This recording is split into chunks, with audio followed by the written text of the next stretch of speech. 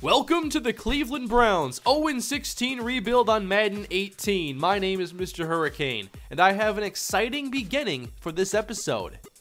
We are going to begin this season by signing the 41-year-old Sebastian Janikowski because I want an upgrade at kicker and I found him. So welcome back everybody to the series. It is episode number 6. And we are getting into the 2019 season here today, but not until we get through the preseason and see how this young roster continues to develop. Thank you for all the support lately. It has just blown me away. I'll talk more about that as the video moves on, but I have made a couple changes to the team as we get set here. I did move one of the centers that I drafted to tackle. I kept McLaughlin at center because he was the smaller of the two. He's like 296 pounds, so it makes more sense for him to be at center, which is usually your smallest offensive lineman. But I moved Spencer Chase from Nebraska out to right tackle, and I think he has the best chance of starting day one, which would mean an upgrade for our offensive line. And it was a tough year to upgrade anything given the fact that I couldn't load my scouting board.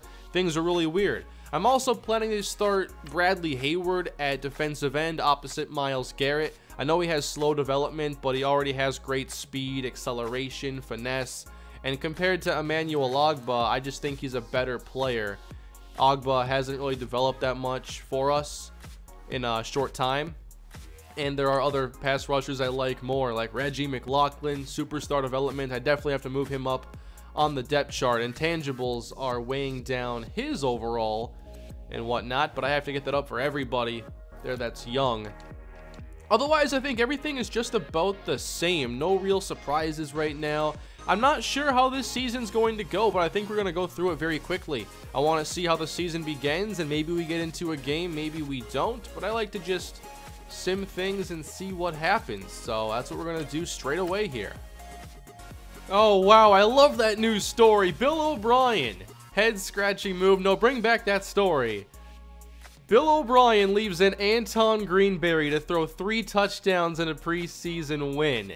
That's what's up right there. We have the defending Offensive Rookie of the Year of the Cleveland Browns, and that's what he's doing. Oh, no, what happened in that first game? What happened here? 30-0 to the Eagles with 110 yards of offense. Are you kidding me? Oh, Greenberry threw an interception. He threw 3 passes. That was it. So Kaiser didn't do much in this one. Wow, really rough game. 6 for 22? Like, that's pretty good if you're playing baseball. That's not a bad average right there. You're hitting 270. But come on, this is football. You can't be doing that. But hey, we show some resiliency. Granted, the offense was still bad, 272 yards. Maybe our depth is a big concern, so we just keep out Anton Greenberry because Kaiser isn't completing enough passes. And what do we get? 3 touchdowns from our now second-year pro, Sharkandrick West. 2 fumbles. Come on, man. You're going to get leapfrog on the depth charts, which, by the way, I went and checked how many running backs I have. I'm back at it, guys. Someone needs to stop me. Let me go check the depth chart. I'll show you what I did. I might have a few running backs. I'm not sure how many we're going to have going forward. Jarvion Williams. I had to sign him. UTSA Roadrunner. There's Tavares Birmingham, who I drafted. Jabril Peppers here at 3rd down back. I think it's still funny that I did that, but I also think it was like the best thing I could have done if I realistically wanted him to be at his best position. But moving forward, I know we're going to have some decisions to make at the end of this year with Josh Gordon getting up there in age, which is, 29 Madden, plus slow development. Might be his last year here in Cleveland. We are prepared to move forward, though, with Bell, Corey Coleman, who I think he is having an expiring contract soon. Also have Adam Humphries. Joe Thomas, that's a year-to-year deal if he's going to retire or not. And then on defense, Jason McCourty, very old player. What is he, 33, 32? Yep. 10th year, 11th year. So it's going to be an interesting season, I think, just because we have a lot of things moving in the right direction, but what's going to work against us? What are the challenges going to be? as we go 2-1 here so far in the preseason. Just want to check on the Jaguar game. I think Greenberry is ready for the season, everybody. He is tossing big touchdowns here in the preseason. Deshaun Kaiser, though, not having a very good 3 exhibition games. So what does that mean for him moving forward? I got into this 4th game here just to super sim it so I could actually see the 4-game stats. So Deshaun Kaiser, a little bit better, but I'm really concerned now. Like, is he the best backup now for the team? Is he our best option there? I'm not sure, because these performances are pretty bad, and I want to see his overall stats now with the 4 games complete. I think we stayed like perfectly healthy in the preseason too. I think I'm at 20 or 25 injury, whatever it was I was told to move it to. Not many injuries going on here around the league, it would appear. So let's check on these numbers and just see kind of how different position battles might be shaping out, and if anybody should be moving up or down the depth chart. So Anton Greenberry, we're all really excited about him. He had 41 touchdowns as a rookie for us, and became Rookie of the Year. So I think we have a very bright future. Nice games here for Sharkhandrick West, not so much for Rob Kelly. Do we start West then and let Kelly come off the bench? Jabril Peppers, 3rd down back. Hope he gets some more touches this year. Come on, now I'm excited about that move. No one here is really standing out at receiver. Nothing big there. What about sacks allowed? Anybody doing terrible? I guess they don't count those or something. I know that Greenberry didn't get sacked at all. Myles Garrett, we know he's a beast. 3 sacks. 3 for Dawson Graham as well. Another one of our young pass rushers. We've gotten really young there at pass rusher. I love drafting them. Don Banks, Defensive Rookie of the Year. Don't forget about that. We know how good he is. And then interceptions, my favorite play in football. We got a few of those. We sure did. Okay, I'll start cutting running backs. I know I have to do that. I'm also going to cut Carl Nassib. I never thought that he would become like a star player or a starter in this series. With 75 strength and just really average to below average ratings across the board, it's just too much of a project. He does have some decent traits, but I think at this point we do have a lot more pass rushers that I feel good about. Here's Cappy. He's 27 though. He's older. Maybe I'll cut Cappy then. But I might also just cut Nassib because I like my other players. I think from here we can also do an interesting move to put Brian Bulaga on the trading block after we traded for him last year. We have more offensive linemen than you really need right now, or that you typically see teams have. I'm looking to see, if there's anybody we could cut right now that we don't necessarily need, but also want to make sure we still have depth on the team. So we have a lot of offensive linemen. We'll have enough defensive ends if I cut Carl Nassib. So I'm going to make that move right now, just so he doesn't take snaps away from players I feel a bit better about. And that'll open up a roster spot, actually, so I can make a signing if I want to. We have 5 linebackers, we have 6 corners, and 5 safeties. Aaron Savage, 85 speed, 76 zone, good hit power, good tackle. You're just in the wrong position, my friend. These are the ratings of a strong safety, so I'm going to move him over. We'll probably go down to 4 safeties on the team, which means I have a couple roster spots to play with. I also have 2 kickers. So, do we know what Janikowski did here in the preseason?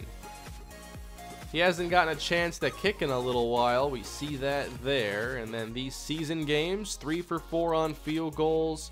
Missed 1 extra point. But I mean, there aren't a lot of great options right now. Although, in real life, I'm just like, why doesn't a team offer like a 3rd round pick for Justin Tucker? At least you know what you're getting. Although would the Ravens give up Justin Tucker for a 3? If Roberto Aguayo goes for a 2 and then some, because remember it was a trade up, not just a flat 2nd round pick. It was more than that. I really wonder, like, what would be the price on the Ravens to actually give up Justin Tucker or a great kicker? The Packers actually have a cornerback on their practice squad right now I like to have on our active roster. So Gabe Brazil, 23 years old, 2nd year out of Virginia. I like the man coverage, zone coverage. It's a nice combination, and he just improves our cornerback depth. Brazil was originally an undrafted free agent, 71 overall, pretty solid. So now I'm going to make a cut, and it's probably going to be to Solomon Fletcher. Actually, I can move him to the practice squad. I drafted him. I think from there, we're going to let Sharkhandrick West open the year as a starting running back. I do like West.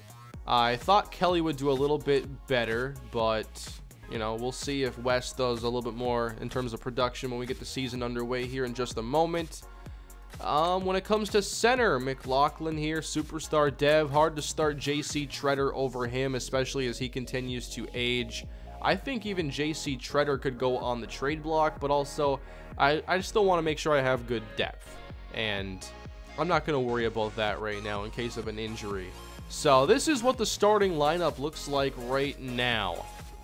Definitely concerned about the secondary and how it didn't really upgrade in this last year. So how is it going to fare when we get to the regular season? And then I'll fill out this practice squad quick. And by the way, I know there are so many of you that are brand new to the channel. This has been a crazy month so far here on this channel especially.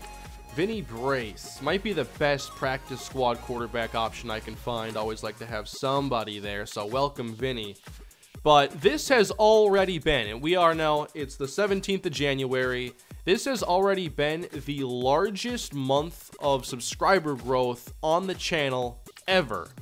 And I only have 15 days of data, so that tells you just how much things are growing right now on the channel. It's been really exciting. Wow, AJ Jordan, those are good ratings. He is practice squad eligible for probably one more season, but he's just not going to develop. We have 4 receivers who are better. I want younger receivers on my practice squad if we're going to go that route. And typically for receiver, I want at least either catching or route running to be solid, so around an 80. I don't want to have to work on both. So how about Colton Bradshaw? That'll work. But continue to leave your feedback, continue to leave likes on the video, and subscribe, obviously. We are now, at my last check here, 81.6K subscribers, so the road to 100K is definitely speeding up. We are moving faster than ever before on the channel. Even when I first launched the channel and, you know, sent over people from my main channel who are already subscribed, we have already surpassed that growth easily. Not a bad player here, Adrian Covington. We're going to have some good practice squad players, and I think a couple of them are going to end up getting signed. I'd also want a free safety because I just want to shore up some depth there. Zach Shirley. Let's go for it here. So obviously, as you guys might have heard, the Minnesota Vikings won a pretty big playoff game this last Sunday, and I'm a big Viking fan, as you know. So I had a very fun Sunday there watching the Vikings, but also that was the day that this channel broke its subscriber record in one day and its view record at the same time. And then Monday, both of those records were re-broken. It didn't happen Tuesday, but thank you for the tremendous support on this series, on this channel. It has been just unbelievable to begin this year, so thank you very much. I love making content here between the two of my channels, and YouTube is what I do full time, so to see that kind of support means a lot to me. And yeah, I just wanted to express how thankful I am for that. I'm glad that many of you are enjoying this series. It wasn't like a 1 or 2 episode wonder. We are still going very strong here, and hopefully this episode does strong as well. I'm simming through some games now. We're going to see what's happening with this Browns team as we start 1-0 and get 3 touchdowns from Anton Greenberry. We have a media question. What does the media want to say? Many folks, including yourself, thought this team would perform better last season, but things did not come together. How do you avoid that again this season? Well, do we start getting more aggressive? Do we start raising the expectations that Cleveland hasn't had for a very long time? This is a playoff team and they need to show that every week. Let's go. So, obviously, per win, roster rating plus 2%, per loss minus 5%. Just a little added pressure here for the team, but I think they can handle it now. 1-0, Greenberry throws 3 touchdowns, 28-10. That sounds like a solid way to begin the season to me. Offense didn't get a lot of yardage again. Looks like Kaiser got in for a little bit. Greenberry 3 touchdowns. We made it tough on Trevor Siemian for the Cardinals. Sharkhandrick West gives us 4 a carry. That's nice to see.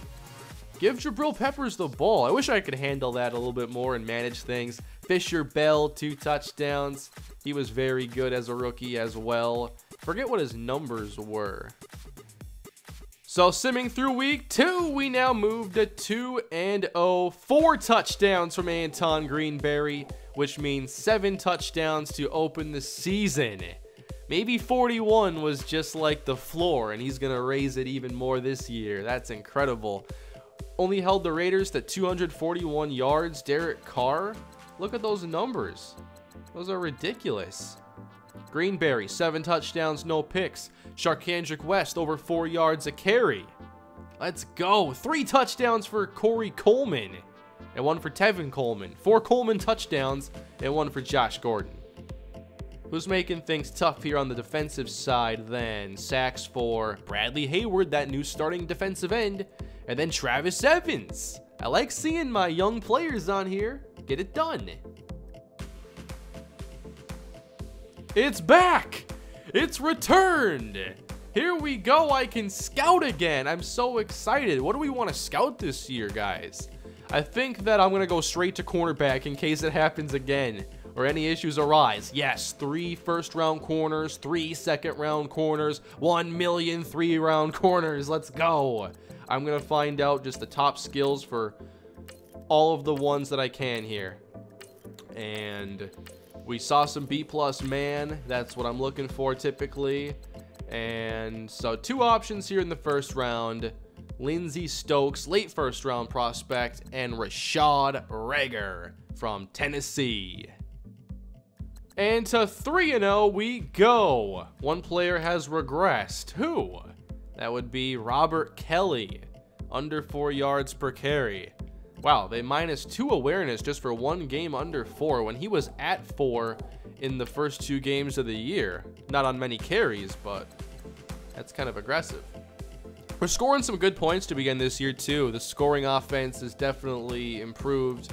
417 yards at the same time. And actually Dalton did okay in this game, it would appear. No picks, respectable yardage. Sharkhandrick West, by the way, now 4.7 a carry. Every game has been north of 4. Ooh, you know what? That is regression worthy right there. 27 on 12 and a fumble. We get Jabril Peppers a touchdown, though, and Anton Greenberry a rushing touchdown. Let's go. 3-0. Josh Gordon gets a score. This team right now, they're looking solid.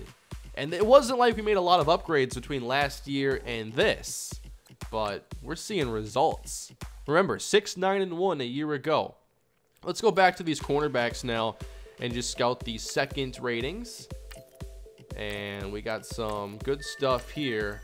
Okay, Cedric Todd, he's another winner. Just no B+ man, but BBB, we'll take it right there. You know, LeVar Ball's a big fan of those top 3 skills right there. We got Spencer Lockley, no, B+ press, you can jam, but after that, it's over. So I guess that makes Spencer Lockley like a smaller, shorter Brandon Browner when he had that year with the Saints where he had the most penalties, I think, in NFL history. That was a fun season. Not if you were a Saints fan, obviously, but, you know, I had some enjoyment out of it. All right. Not getting a lot of hits here down the board. That's kind of the case this year with cornerback. It's one of those positions that if you're going to address it, you're not going to sit around to do it. So what do we have for linebackers? 4 first-round linebackers. Might be a good year to go defensive tackle. We have 9 projected in the first 2 rounds. We could use some depth there or someone to challenge either Danny Shelton or Larry Ogunjobi. And you know, when we get good players, it's not like you can keep them all. That's not a thing. The teams that keep all their free agents don't have enough good ones.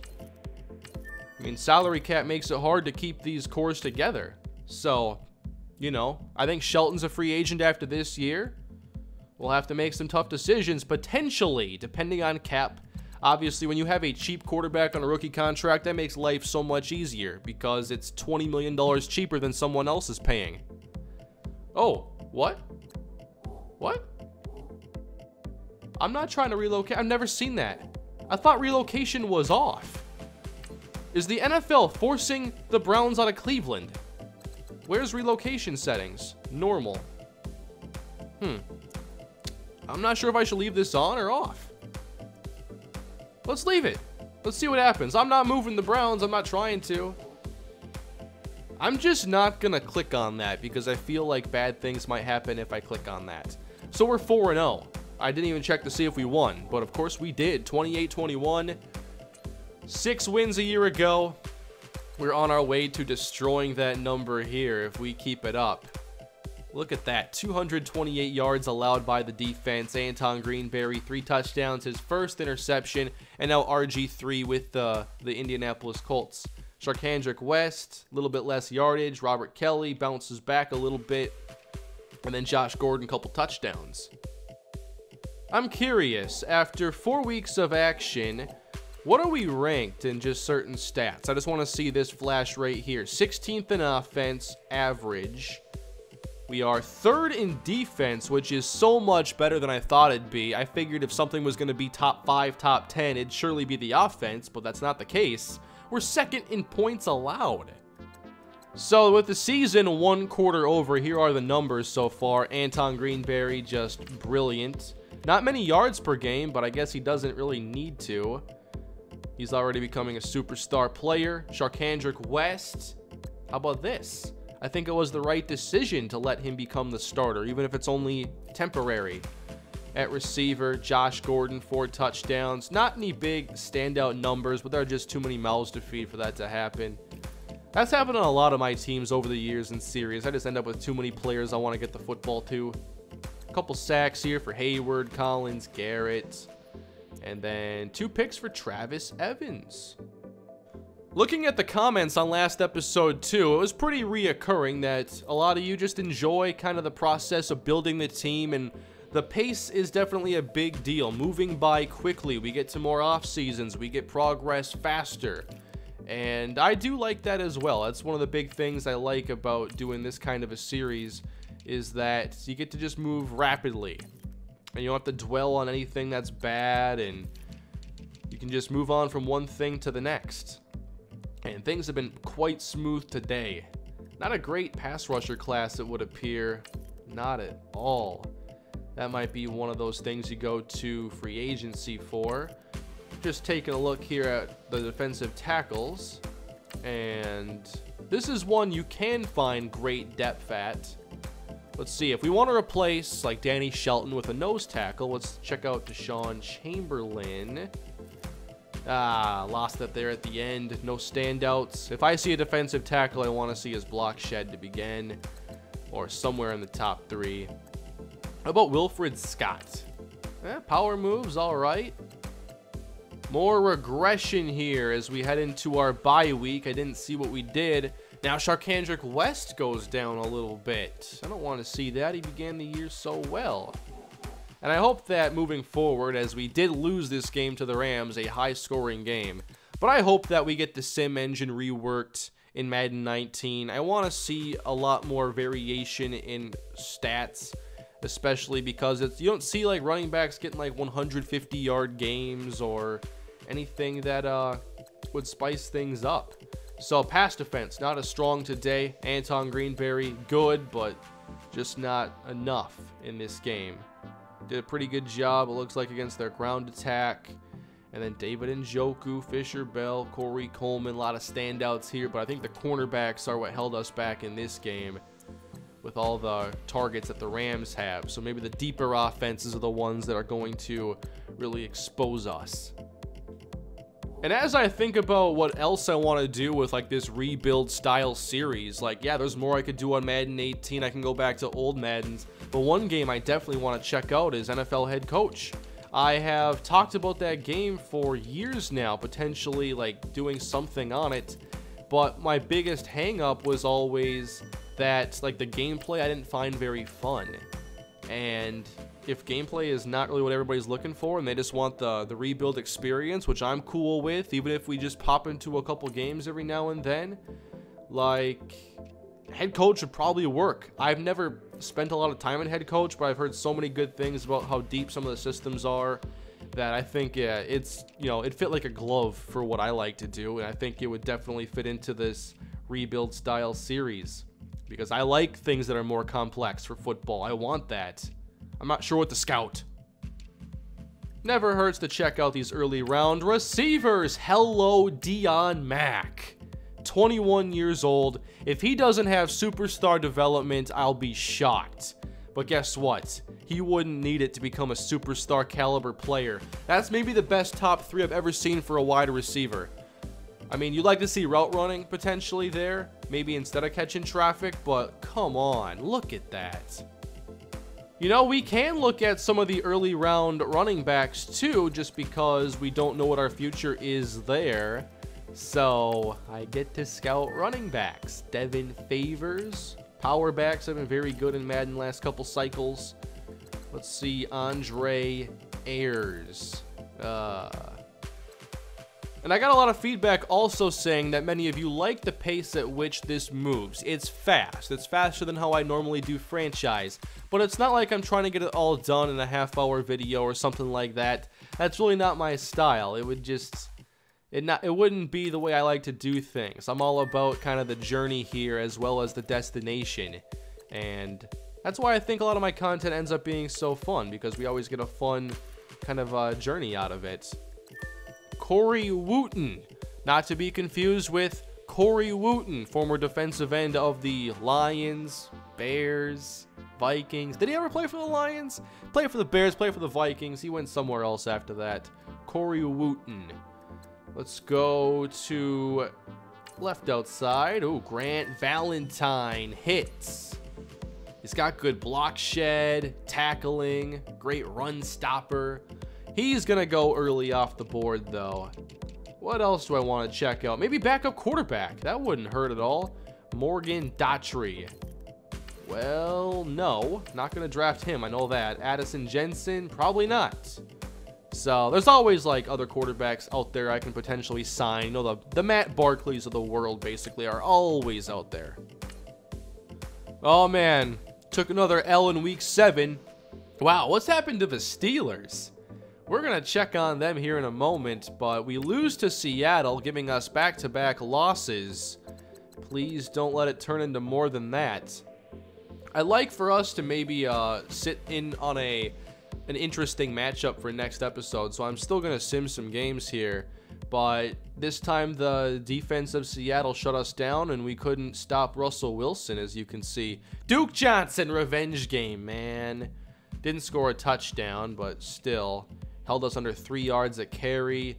Looks like an 84-yard touchdown to Tyler Lockett. So the top player in the entire draft is actually a running back. And there's an A-, A-, B+ combination for Lynn Boyd. If he runs fast, there is your Leonard Fournette-esque prospect. This man's name is Tank Ogletree. I have to scout him. Oh, man. C+ zone. They call this a first-round safety. To me, that requires, like, an obnoxious combine to be a first-round caliber player. I mean, C+ zone is fine, B pursuit, but that's just typically not a first-round combination to me. Malcolm Minnis. You see, his ratings are pretty similar. What about some mid-round players here? I'm looking at receivers, just thinking about life potentially after Josh Gordon this year. Oh, a B+ catch. I got so lucky I scouted the right player right away. Jawan Doyle. If he's a mid-6 round talent, that to me tells me bad route running, bad intangibles, but really good catching. So I don't mind that as a mid-round, late-round prospect at all. And I have to scout the only first-round defensive end prospect here, Denard Wynn. Oh, man. That is not a good pass rush class at all. How about Griffin Armstrong at 6'7"? No. We get back in the win column, but do suffer an injury, and it is to Jason McCourty, making an already thin secondary even more. So, we do get the bounce back victory here against the Steelers. I want to get us to at least mid-season and see, you know, can we get to 6 wins in half the time it took us last year? There's a good run blocker. Pass block is low. Bronson Drew. We drafted a defensive, not defensive, anything, a guard that I did like a lot. So we do have a little bit of depth there. Just always doing my due diligence here, essentially. What about as we get into 3rd round prospects? I'm not sure what to scout right now. I guess I can keep looking at some of these defensive ends. Jelani Belton. Thankfully, we already found some good defensive ends because this is going to be a year where it's tough. And at the halfway point, we do not make it to 6 wins. We're 5-3. And the regression this week also goes to Sharkhandrick West. So he is beginning to slump, it looks like. So we're 5-3 after losing to the Bengals, a team that was below 500. We beat them earlier, we sure did, but this time they beat us by 2 touchdowns. We have a lot of road games coming up on the schedule, it looks like. I think this team can go to the playoffs this time around. I just hope that we play more like the first 4 games than the second 4 games. Greenberry, worst start of the year, it appears. 2 interceptions, no scores. And then West, 3.6. How about at receiver? Njoku, I think he's having a big year. I keep seeing his name up there. So now halfway through this season, Anton Greenberry not quite on his pace for 41 touchdowns he set a year ago. He's now on pace for 34 and 8 interceptions. Still a fantastic year. He's just raised the bar so much that this is less exciting. Then nobody really standing out now in the running game. I guess Sharkhandrick West could end up with a lot of yards here just based on volume. I think running back is something I'll have to address moving forward. Not sure that West or Kelly are long-term options. What did I sign Kelly to, by the way? How many years did I do that for? That was a 2-year contract. Okay, not a big deal. It wasn't like a 5. Then receiving. Corey Coleman leads us in yards. David Njoku, I guess only had a couple big games. But we have a really good receiving core. Adam Humphries can't even get on the field to make many catches. Don Banks leading us in tackles yet again.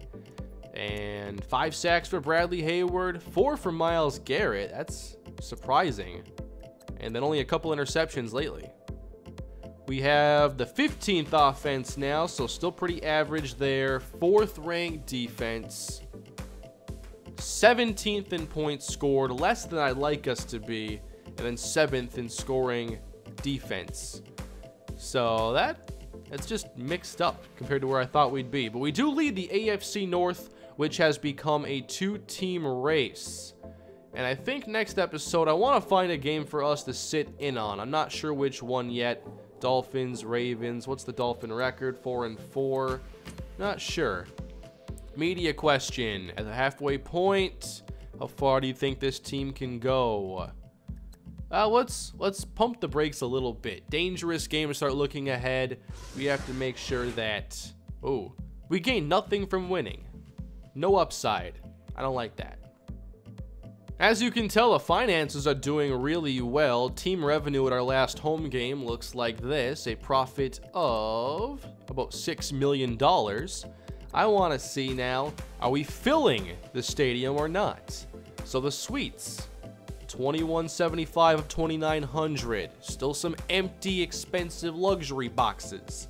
The club seats, $2,000 empty. Mezzanine, $5,500 empty. And upper level, about $3,500 more empty. So I feel like there's probably 10,000 tickets out there that are not selling. How about merchandise?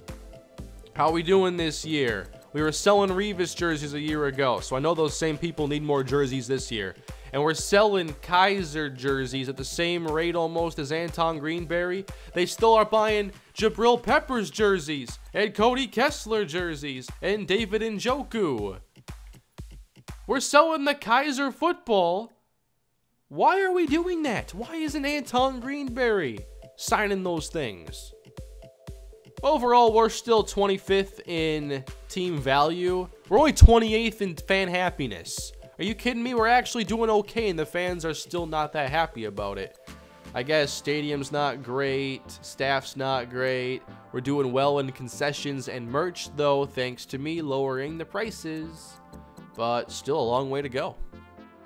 So that's going to end the fun for this episode. Thank you all for watching another episode of this Cleveland Browns rebuild. Please leave a like and leave a comment down below if you enjoyed the episode. Again, thank you to all of the new subscribers who have just joined the channel. It's been pretty incredible to watch this channel grow at the rate it has been since I launched the Browns rebuild in the first week of January. Much more to come. Not sure when this thing is going to end, but I'm really enjoying what we have here in this series, and I'm brainstorming more ideas of how I can do rebuilds in interesting fashions, because there are many ways you can build a team. I can institute different rules, like the Ted Thompson challenge, where I don't sign any free agents who are over like $3 million or something like that.